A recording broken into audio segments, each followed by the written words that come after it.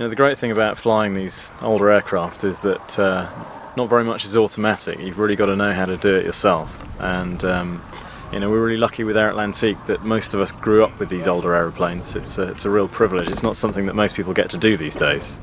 But both myself and the other captain flying over the last few days, we've both been with Air Atlantique for 15-20 years.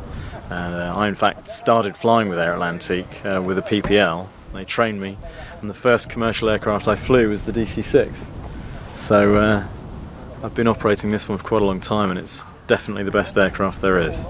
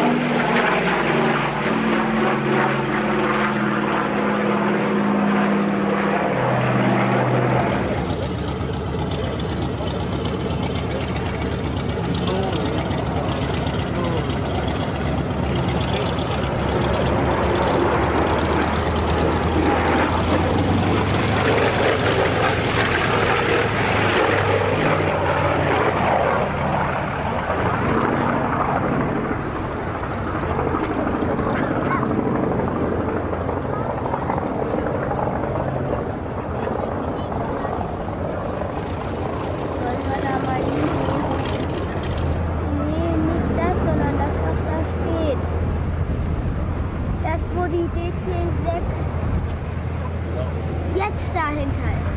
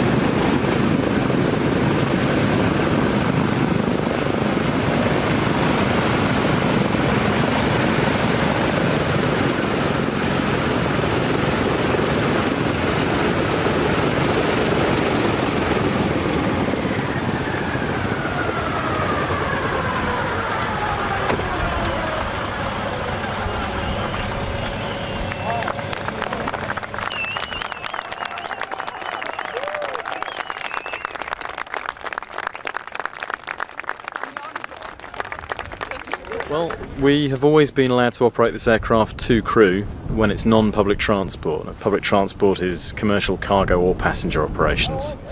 But when we're flying for what is essentially private operation, when we're not being paid except for an air show of course, then we can operate to crew. We sometimes operate with an observer who's an experienced older aircraft pilot, but actually the aircraft originally was designed to operate with 2 crew, and having the flight engineer just makes your life much easier. Particularly on an air show, the middle seat, the flight engineer's seat, is very busy, but it is something that you can do with 2 people. It just means you're both working very hard. But on the air show now, you were only 2 in cockpit, right? That's right. Yeah, so it's pretty tough. I guess, it's much harder for the guy who's not flying, actually, because the guy who's not handling the aircraft has to monitor the temperatures and the rates of change. I mean, the big thing with these big radial engines is not so much the range of temperatures that you operate in, but the rate of change. So you can't come sweeping back on the power like you can with a jet engine. You have to maintain a certain amount of power all the time. So if you increase or decrease power, you make that very gently, and you have to close or open the cowl flaps to compensate so that you can decrease the rates of change of temperature. And that's the real skill, particularly with an air show where potentially you're making some fairly big power changes. So what we try to do is create a routine that enables us to use just 1 or 2 power settings, and we use the height of the aircraft and the configuration to change the speed. So that helps a little bit, but yeah, 2 crew is good fun, but it's very busy. Die gestartet war, der ist falsch. Sie kommt jetzt auf der Hauptstartbahn auf der 3.3 rein zum Display, und ich denke mal, sie wird uns als erstes eine Breitseite zeigen, neben dem scharfen Bogen.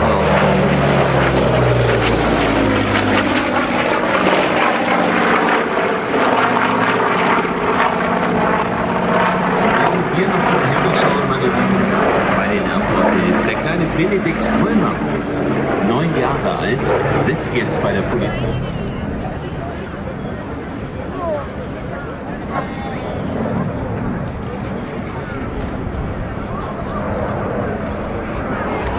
Diese Art von Fliegerei natürlich nicht mit Passagieren an Bord, aber für die Piloten auch mal wirklich etwas Besonderes, ihre Flugzeuge mal ein wenig im Grenzbereich zu bewegen.